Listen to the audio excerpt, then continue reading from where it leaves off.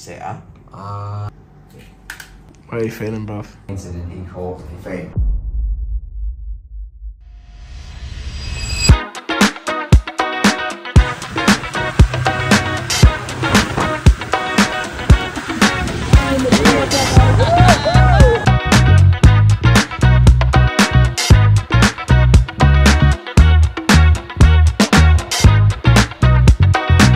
Okay, my friends, so this is going to be the villa that we're going to be looking around. You ready? I'm going to show you. It's not this. Are you ready?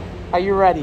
This is our new 3-bedroom villa. As you can see, beautifully decored, beautiful interior. I really like what they've done with the staircase over there. I think, you know, that's looking really nice. The furniture as well. We've got a nice living room here, you can see.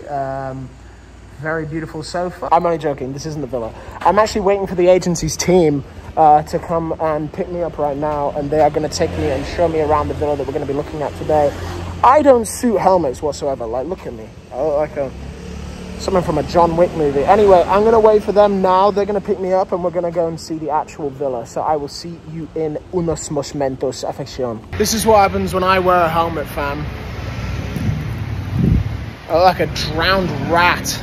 Okay, so this is currently the place, the entrance. We come in,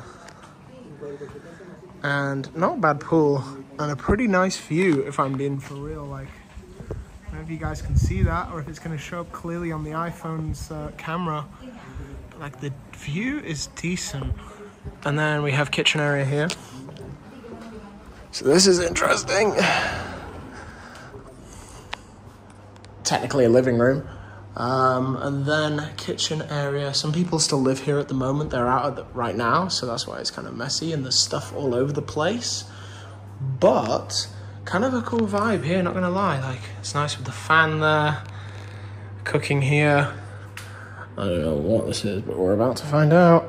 Okay, no, we're not. It's locked. As you can see, it's kind of like a cool vibe in here. Not bad. I like this. And then through to these. Yes, please. This one's open. So this is one of the bedrooms. Yeah.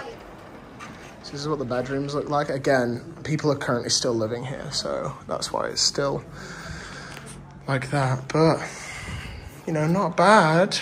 Bathroom looks nice as well. Like, pretty decent, if you're asking me. Yeah, I like the view. The view is kind of nice. Not bad. It's rather peaceful, my friends, mes amis. That's my only issue, is next door is construction. Now, apparently in Bali, that is a big no-no. So I'm going to ask some friends what they think about that, and whether or not they think it's a good idea to even go for it, because that could be an issue around here. But the villa itself is pretty sweet. Like, it's a really nice villa. It's perfect for 3. These rooms are exactly the same. So here's, like, this is the master bedroom. I'll get that, flick it down. Pretty big. Like, we're pretty spacious in here. Mirror there. What's up, people? What's up?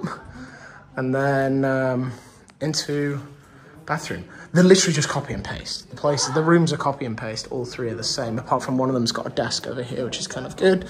So yeah, like I say, apparently it's a big no-no to get construction next to your villa in Bali. I'm gonna have some friends, but otherwise, this one looks pretty cool. I'm kind of happy with it. I'm just gonna ask about that. Sweet. All right. Woo. How are you feeling, bruv? It's funny because I've already had one of these done this week as well. Really? Blood pressure is still good. Food poisoning. But I did yesterday. Yesterday I was bad. I had bad sleeps as well after I was sick. I'm sorry, mate. It's 6.5. It's not fever right now. That's not fever. That's good then. Can I see your tongue? Yeah. Say Excuse me. Open your eyes, please. Thank you. That's the opening shot right there. Yeah. Bali hasn't worked out as planned.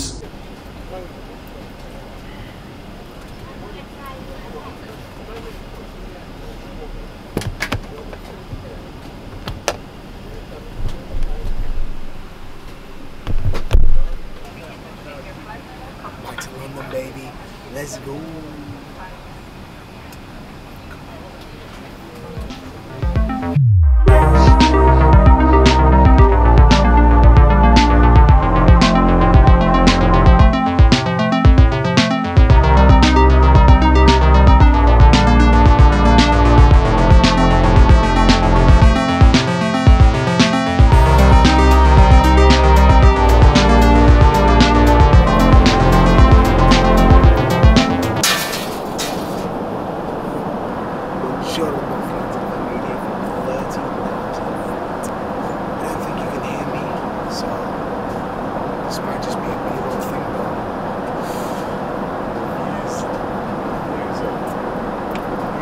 Well, that didn't work. I made the decision at the end of July to leave the UK indefinitely. Basically, my plan was to travel the US for 2 months, meet friends that I've known online but never met in person, and finally meet up. And it was freaking amazing. I loved it. I love America. The 2 months there were pretty epic. And my long-term plan is 100% to move to the USA. But before that, I planned on moving to Bali for 6 months with other content creators for 6 months. I did say 6 months. And we lasted a week. But yeah, that was our plan. It was going to be myself and some other content creators who you saw in the video. You saw Jack. He's a good friend of mine. We were going to be there for 6 months, baby. 6 months. But after we got over the high of first getting there, you know, like when you arrive somewhere new and it's like, oh my God, we're in a new place. This is amazing. And it's linking up with friends is always good fun. After we got over the high, it was quite imminent that I was like, I don't know about living here. Now, I've been to Bali 3 times. This trip in particular made me realize that there is a big difference from visiting somewhere and moving somewhere, as in to live in that particular location. There's a big difference.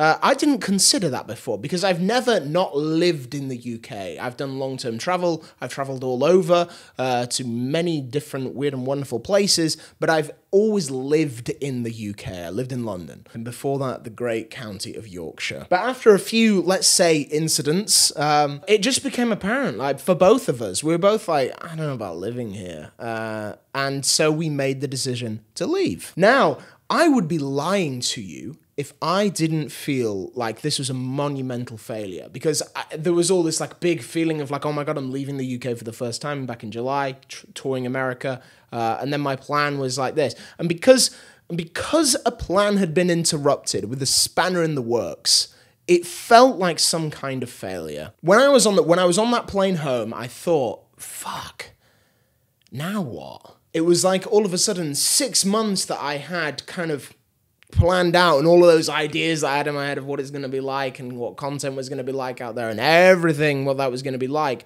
all of a sudden was just gone. But it dawned on me, that is utter toss. I was going to say bull, then I thought YouTube doesn't like swearing, so toss isn't the word that I used. I thought it was a failure because it didn't go to my predetermined plan. I had this predetermined plan and I envisioned what it was going to be like, and then it just wasn't like that. And that's fine. We still went and tried it, still went and actually did the thing. And this is the good thing, this is the good learning out of this, is now I know that that isn't going to be the place that I'm going to live. And that's totally fine. Now I know that. If I never went and tried to live there, I wouldn't have known that, and it would have always been in the back of my mind, now that particular plan didn't go to plan. But what if that was just a thing that needed to happen to get it out of the way so that much better things can happen and already are happening? I got a resounding answer to my research. If we don't go and try the thing, it's always going to be in here as a shoulda.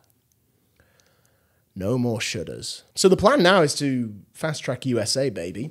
USA, USA and UK. Anyway, I'm freaking pumped. Don't let the self-pity and the doubt and the whatever the hell else tries to needle its way in and say that things were a failure because whatever you tried didn't work out. It's leading you on to that next thing, baby. It's going to be bigger and it's going to be better. See you in the next one, peeps. Bisous, bisous. Mwah.